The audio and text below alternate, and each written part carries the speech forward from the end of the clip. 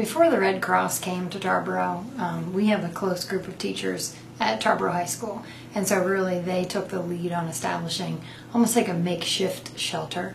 Our superintendent certainly opened the doors to Tarboro High School, but the heavy lifting was done really just by staff. And so being a small community, everyone kind of stepped up. And really it was just word of mouth, Facebook, texting, and everyone certainly eager to help assist in any ways.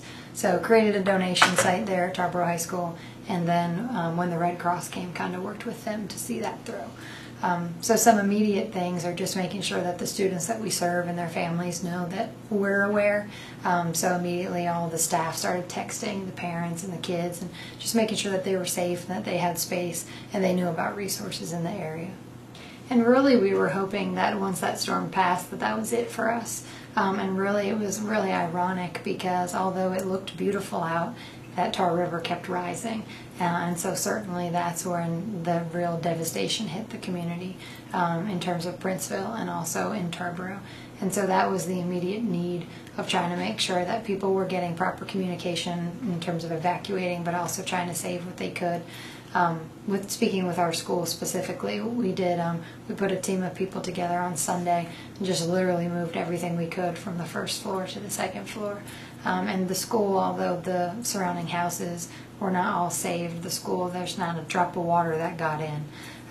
And really I do believe we have a very prayerful staff, and I just genuinely believe that it was a blessing to have the school still be the same, because many of the kids just were shifted from their homes and their locations, and so it was nice for them to at least have one stable thing to return to, and that being the school. So we still have a lot of kids that are displaced from their home, whether living with loved ones or still staying in hotels in Rocky Mountain and Greenville. And kind of what that re-entry process looked like, working with Teach for America. And we brought our staff in, and our instructional coach was good enough to work with our guidance counselor, and they created PowerPoints for the staff but also for the students.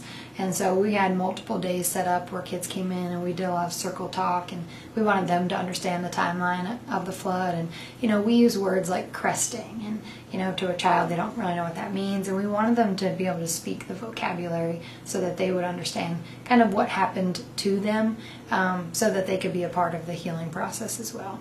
And it's interesting because based on where we serve kids, there were some students that experienced total devastation and were evacuated from homes. Some students had some mild flooding, and some students realistically were just out of school.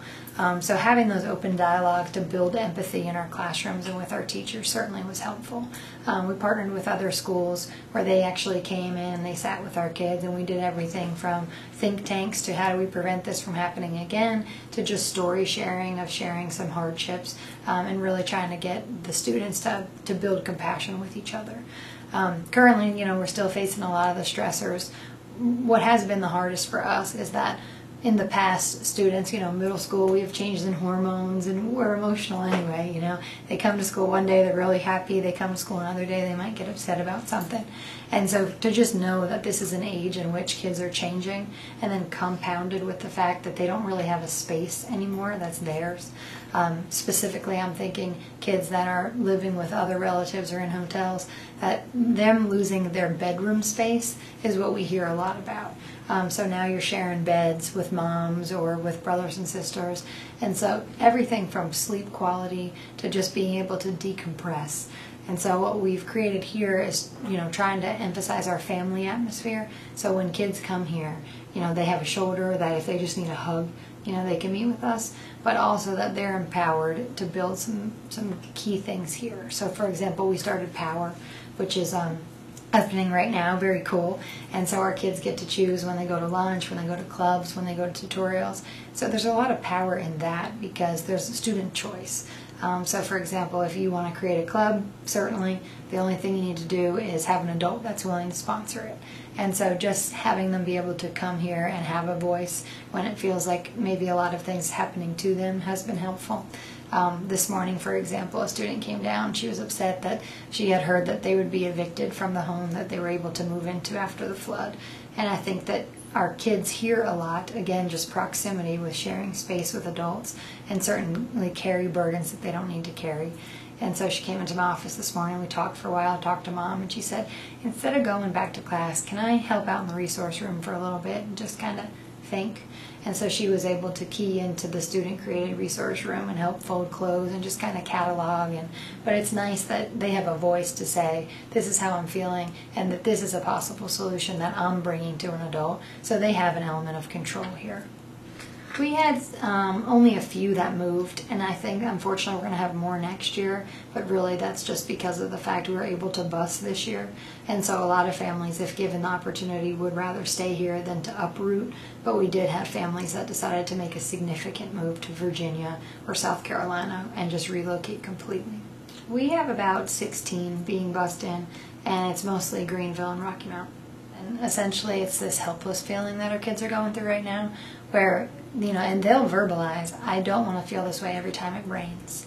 And so I think that that's traumatizing, that a natural event such as rain would be something that actually causes them an intense fear and anxiety.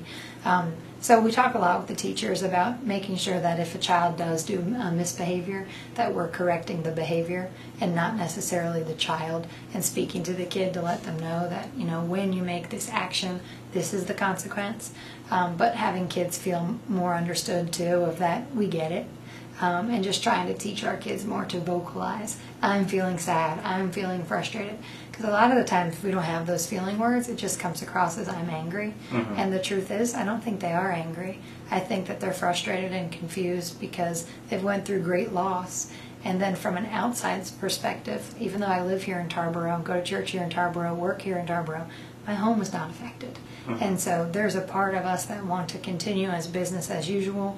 We know our kids have an achievement gap, and we're working really hard to close that equity gap. And it's difficult sometimes to balance in terms of how hard we're trying to push these kids. And the reality of the fact is just mentally and cognitively, some are not in a space where they can take on that additional stressor of business as usual.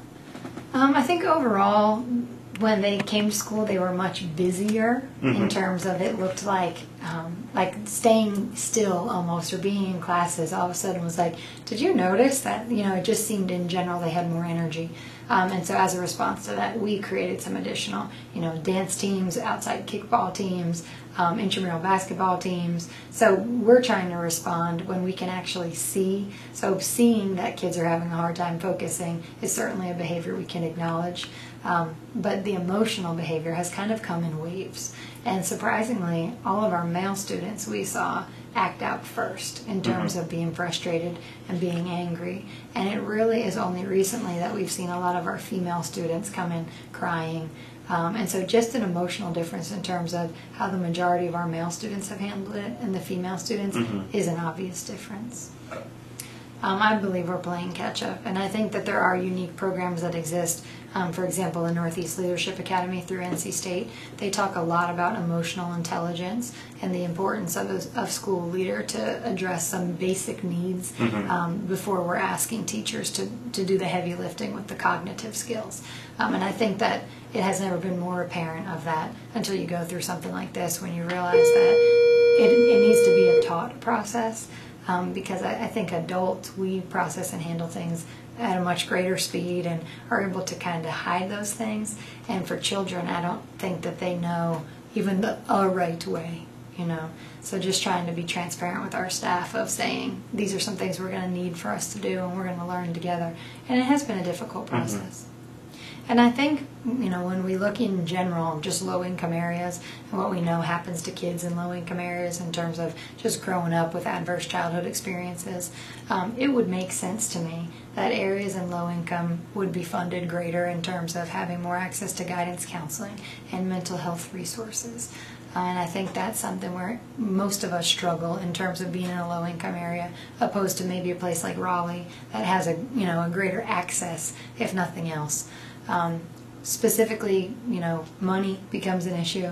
Everything in terms of transportation costs to our ADM changing and being held harmless and those kind of aspects. So I think that there's a lot that could happen in a response, but certainly as a proactive level, I think just engaging in kids cognitively in terms of how they come to school, they're not necessarily school ready.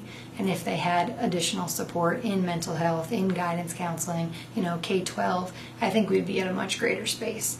But essentially when something as large scale like this happens, it's all hands on deck, that everyone kind of becomes a guidance counselor. And, like you said, we provided support, but that's us working with Teach for America, reaching out to Neela, Googling, of like trying to find our own ways that we can support our staff and students. And so if there was something already created, I think that would have been beneficial. I do commend, though, our staff for the work that they've put in. They've really tried to kind of flip the script and try to make sure that kids were empowered to do something in spite of this storm. So one thing, for example, our 7th grade teacher, Miss Simmons, she was talking with her kids, well, what could we do? And one of our rising 8th graders was talking about how it was frustrating that everyone kind of came to see the water rise, but when they left, like the water left, the people left, and there was just trash everywhere.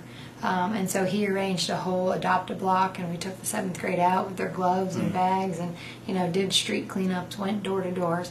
And so there's been a lot of ways where kids have been able to make an impact. So we're trying to get them to see that this is something that happened, to you, but this is not going to define you forever. We're trying to build that resiliency so they can say, when I was in middle school, this event happened, but it just became like a speed bump. That's not where I stopped. And so it's been inspiring to see just the kids kind of bounce back as well.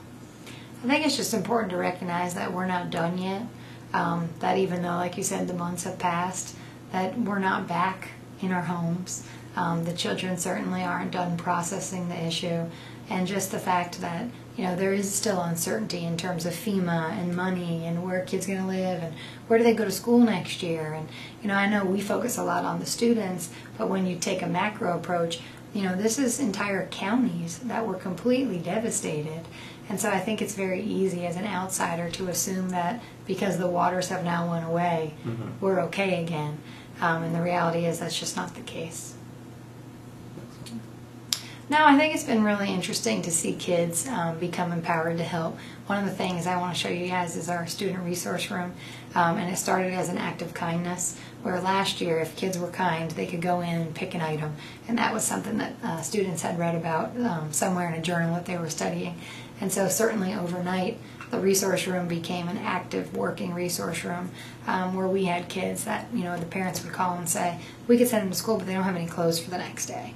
And so kids were actively able to outfit their classmates and say, just come, we have stuff. And so kids were all texting each other and trying to get them to come just because, we have clothes, we have backpacks, we have food. We have a partnership with Calvary Church and some other local churches that every Friday we give about 86 families food bags for the weekend. And so I think our staff and our students have really become responsive. And so I think it's going to be interesting to see kind of long term when the students are older and reflect back on the different experiences they've had due to the flood, what their outcome is going to be. I think it'll be interesting.